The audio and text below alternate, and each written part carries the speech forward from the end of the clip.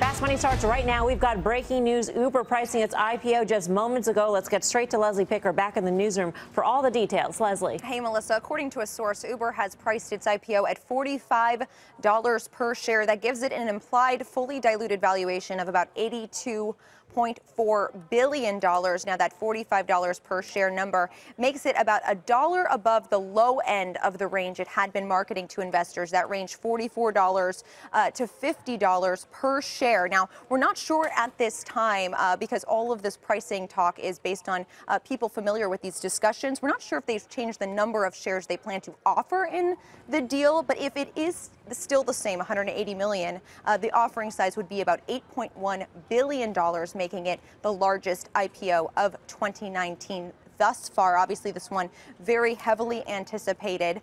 Hearing in terms of kind of the pricing discussions and why they chose to price it at $45 per share, which is pretty rare to see, especially with a large tech name and a unicorn that's been heavily anticipated for many years at this point. I'm told that $45 per share was the price by which they could get the best number of investors, of institutional investors, into this book, which they hope means that those institutional investors will hold through till tomorrow. Of course, time will tell. They begin trading tomorrow morning. Back over to you. Leslie, when you mentioned it's not clear whether or not they adjusted the number of shares they were actually offering, is it thinking that perhaps they actually increased the offer even though they priced at the low end? It's doubtful that they've increased it or upsized the deal, as it's kind of known in the IPO world, just because if they were going to do that, we would likely see more pricing toward the higher end of that range. But I just haven't been able to confirm for sure that the number of shares that they've been offering has stayed the same. So I just wanted to make it clear for viewers that we don't know for sure yet, but there should be a press release out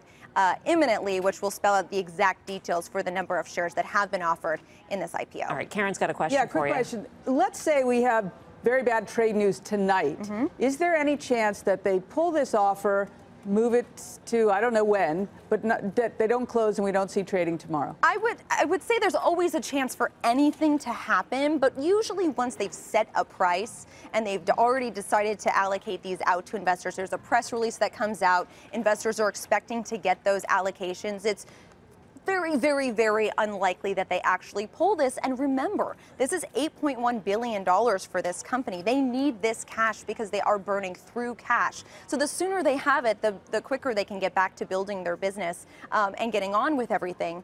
So I would say there is always a chance that anything can happen, but I would say it's very unlikely at this point. All right, Leslie, thank you. Leslie Picker with the latest on Uber. Let's get to Bob Pisani at the New York Stock Exchange with some more reaction. Bob. Well, I think the important thing is the IPO market has been spectacular this year, with the exception of Lyft. So we've had Beyond Meat, Zoom Video, Jumia, Pinterest, Levi Strauss, all trading well above their initial prices. Lyft is the one exception, and there are some particular issues with Uber. The size of the offering is just enormous. It loses money. Lyft has traded poorly. And I think, just referenced a few moments ago, is the market conditions. This is a very, very tricky deal. Remember, we were talking $44.50, and a couple of days ago, it was $47.48. They're pricing at 45, and that's the prudent thing to do. You have two problems here. You have somewhat squishy demand, not entirely clear, but somewhat squishier than anticipated. And number two, you have extreme market volatility. When you have these two conditions, squishy demand, extreme market volatility, the prudent thing is price at the very low end. Look what could have happened.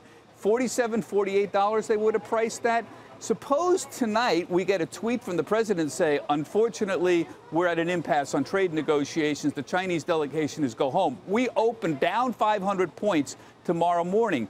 Uber could price significantly, could start trading significantly below $47, $48 and may close there. If you price it at 44 or 45 and you get, well, we've got a reasonable deal or we've got some agreement to continue to negotiate, it could trade up much higher. But if you don't, and the market's down 500 points, you could at least make a reasonable argument to everybody out there saying we should close very close within that initial range, say 44 or 45. And with the market's down 500, you close right there.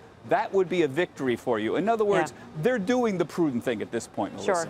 Bob, thank you. Bob Pisani from the New York Stock Exchange. You can't control market volatility, certainly, but in terms of this notion of squishy demand, the technical term that Bob just used, I mean, part of that is it seems like from the time that Uber went public to now, there is an increased focus on the fact that these companies are losing lots of money in order to just operate their businesses. By the time that Lyft went public. Right. Yeah, no, absolutely. And what does it mean for the retail investor? And again, I think most people in the United States have heard of Lyft. I've never been in one. I drove one day, as you recall, but they heard of it, so they felt they knew something about it, whether they did or not. So I think a lot of retail folks got into stock day of the IPO, day after, in the 80s, in the high 70s. Now they wake up, it's a $55 stock, and they're saying to themselves, rightly or wrongly, you know what, this game is in fact rigged. I'm not going to play in the stock market anymore. I think that's really detrimental to consumer confidence in terms of the market. So maybe Uber will be better, or it'll trade better. But I think Lyft left a lot of people licking their wounds, and I think it's going to take a long time to get them back. Yeah, I think the real problem with this is that the path, this so-called path to profitability, might be non-existent here. I mean, it's really difficult to understand how Uber and Lyft are going to compete and actually make some money here, because they don't right now. They lose an awful lot of money. So to me, the path to profitability looks like a long walk off a short pier for these folks. Well, and by the way, Guy, great that you kept the pink mustache on your bumper. Yeah, well, it's important. That's nice. So you talk about the losses here. Uber going into this IPO has lost $3.7 billion on the 12-month calendar into their IPO, which is the largest loss going into an IPO ever. For a company that's raised $20 billion in debt and equity, largest ever. And think about the people that want to go out and buy this stock. Well, it's not BlackRock. It's not some of the biggest institutions in the world. They own it. So, I mean, there's some issues with this IPO that I think are very different than what we've ever seen. By the way, the largest IPO since Alibaba. So it's a case where I think people are very concerned about insiders. There was something in the prospectus that indicated that, by the way, a risk factor was added. Not that the company will never make money, which a guy brought up, which is a fair one to be concerned about, but that insiders could be engaging in hedges, short selling, or some types of transactions that will allow them to get liquidity before the lockup date. So we're talking about massive amount of stock. We're talking about an IPO that at one point was going to be $100 billion, is now pricing around $82 billion. You've got insiders that have been watching the bottom drop out. And that should worry investors, because I think that's the biggest issue with IPOs. Good for them for just listening to the market and not trying. I mean, maybe this is jamming it down the throats of even at this price. I don't know. But good for them as the roadshow went on and the markets were rocky and interest seemed to wane. Good for them to do it at a price to get done. Like these gentlemen, I don't get it. I don't get the model. We were talking in the green room. What do they really own? What is this? It's not drivers. It's not. It's the network, which they share with a lot of people overlapping with Lyft. And so I really don't get it. We've seen a lot of companies that don't make money to start.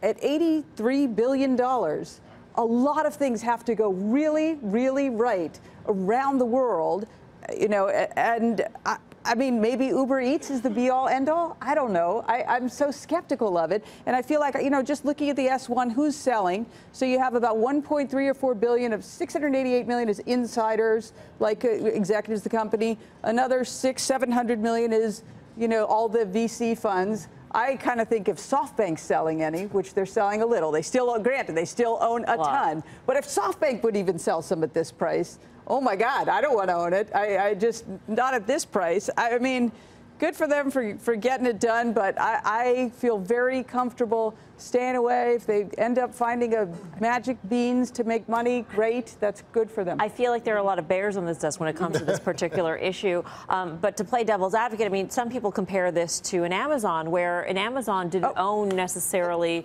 At that point in time, when they went public, it was the magic of the connection of the platform that connected buyers and sellers. They didn't actually, you know, they connected third, you know, other. Look, can I just address that for one sec? Just looking. You're like staring at me like, no way, that's a bad. You're addressing it as you are. I'm just you know, I looked at Amazon. Here's one that went public, obviously wildly successful beyond anyone's imagination. And just looking, when they did 11 billion of revenue, which is where Uber did last year, Amazon actually made money that year. They had positive cash flow. They made money. They traded. Their enterprise value was $14 or $15 billion. And they made money. Here, Uber is losing tons of money at $83 billion. So the comparison is not good in your favorable. view. I mean, Uber's in the delivering people business. Amazon is delivering things goods business to people. I don't know. I don't get the math. Yeah. It just really comes down to, and I don't get it either. And obviously, Lyft is telling you, I think, everything you need to know in terms of how enthusiastic the investment community is. But I think it speaks to a broader issue: is the confidence of the retail investor being eroded, seeing how poorly. I know Bob spoke about how well Levi has done in Pinterest, but I think most people, again, 99% of the people out there have heard of Lyft and heard of Uber, and if they see these things trade poorly after they've purchased stock at crazy levels, I think it's going to really keep them on the sidelines. I think in terms of market sentiment, that's a really bad thing.